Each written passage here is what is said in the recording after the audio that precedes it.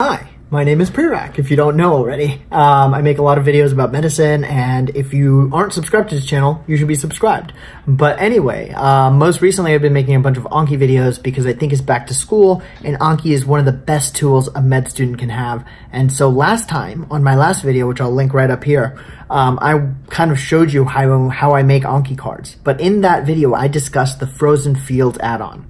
And a lot of you want to know how to use it effectively, and so that's what I'm going to be discussing in this video. Let's do it.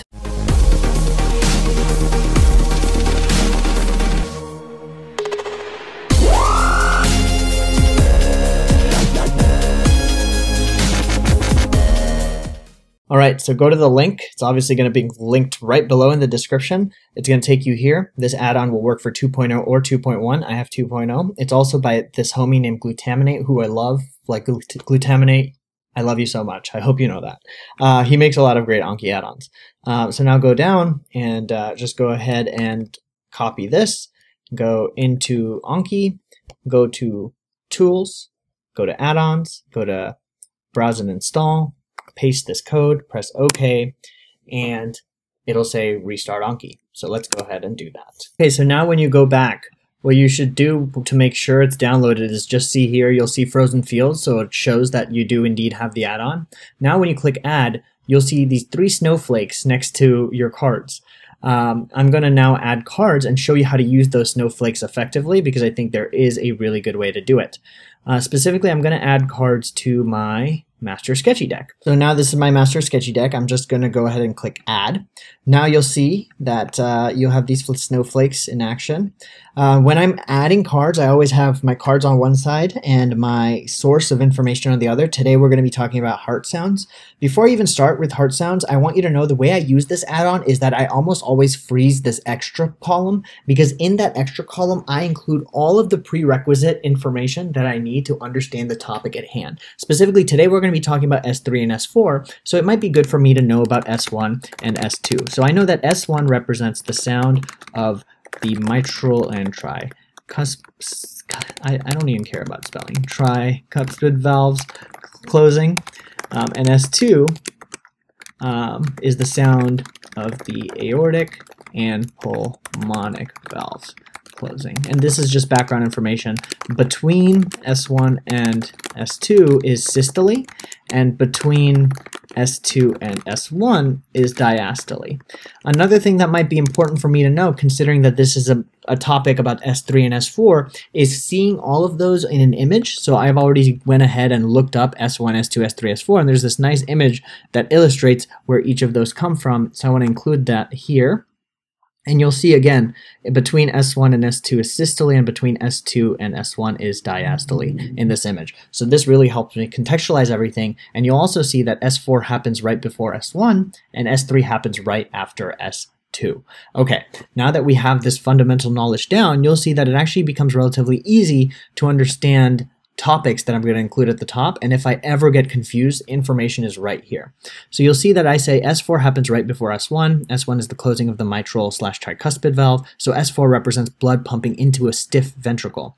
And this kind of makes sense, right? Because the way the heart works is atria open, and atria let blood flow into the ventricle, and at the very end, the atria actually pump the last of that blood into the ventricles. And so that's actually what you're having right before the mitral and tricuspid valves close, which is S1. And so in this case, S4 happens if you're pumping into stiff ventricles, because if the ventricles are stiff and you pump into them, of course you'll get a sound, and specifically you'll get an S4. So what is the meaning of an S4 sound? And you'll see here, it's just heart pumping blood into, or no, not so much heart, it's the atria pumping blood into stiff ventricles. And by stiff, I mean non-compliant, because non-compliant means that the ventricles, when they get this blood, they don't actually expand, they actually stay stiff, and the blood hits it and you actually get a noise, and that's what S4 is. And that's not usually, if it's pathologic, that's not usually normal. So TLDR, S4 is when atria contract and blood hits a non-compliant ventricle. Another thing I might even include here is S4 Wikipedia. And Wikipedia always has some great images that I like to take from them because they're Audi S4, no heart, buddy. I'm not trying to dream about cars right now. I'm all about the heart. So this is a really nice image that I like to include. I'm gonna just go ahead and copy it and also include that here. And I'm gonna go ahead and also tag this appropriately. I always like to tag things. It's gonna be in personal, clinical, #medicine, and then I'm gonna put it under cardio, and specifically under cardio, I'll put it under heart sound. So you'll see I always tag cards, and now, because I left that snowflake on, it saves everything beforehand. So now I have all of this pertinent information right at my fingertips as I go on to make more cards. So now I said, recall compliance is delta V over delta P. That's actually important for me to know. So I went ahead and made this card. You know, S4 happens when atria contract blood into a non-compliant ventricle. What does compliance mean in this context? Compliance in any physiology in medicine refers to delta V over delta P. If something is very compliant, that means for a very small amount of pressure, the volume expands a large amount. But in this case, the heart is not that compliant, which means for even a really large amount of pressure, the volume of the heart won't expand all that much. And so what you end up getting is something hitting the heart. The volume doesn't expand that much, so that actually ends up creating a lot more friction / flow, and that's what you hear with S4. And you'll see here, it's also known as an atrial gallop because it's caused by the atria contracting into a stiff ventricle. So, oftentimes I'll also be like, S4 is known as an atrial gallop. Why is this?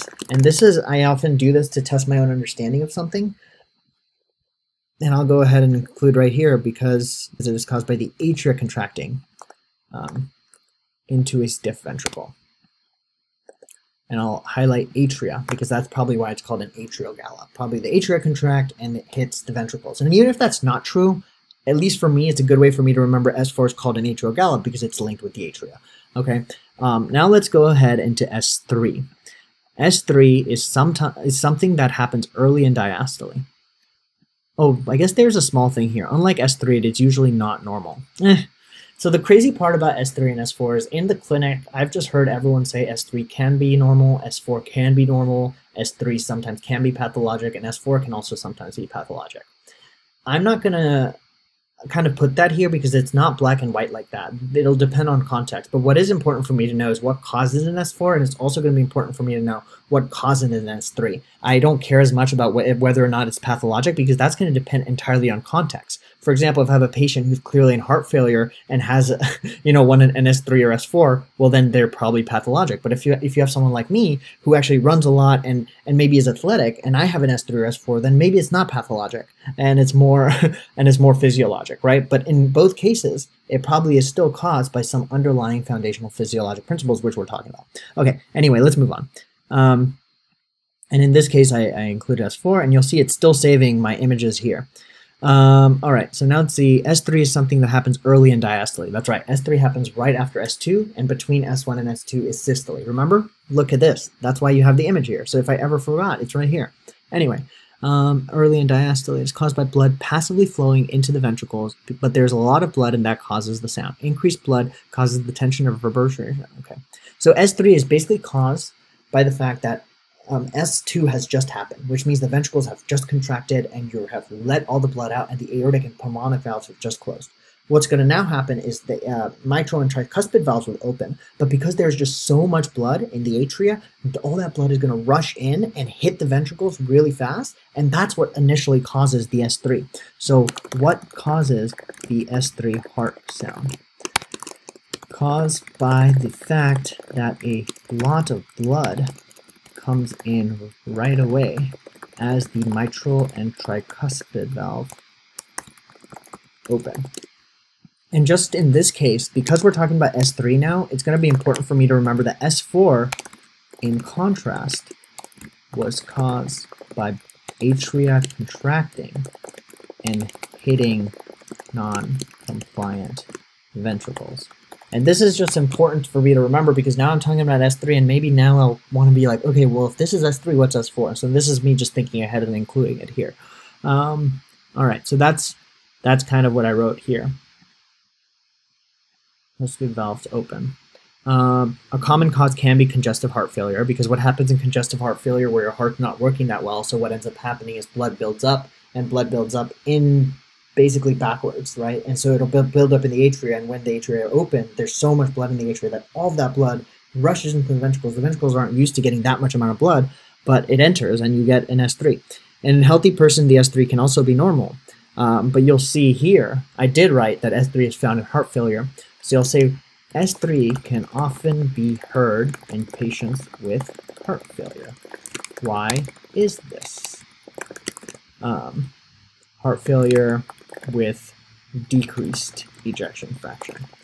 And I'm going to just mention this because what this means is blood starts to back up. Because if the heart is failing, ventricles aren't pumping out enough blood, so more and more blood sticks around the ventricles, which means more and more blood sticks around in the atria, which means more and more blood will be in the atria, which means when the mitral and tricuspid valves open, it'll go into the ventricles and make the S3. Leads to atria having a lot of blood, so when mitral/tricuspid open,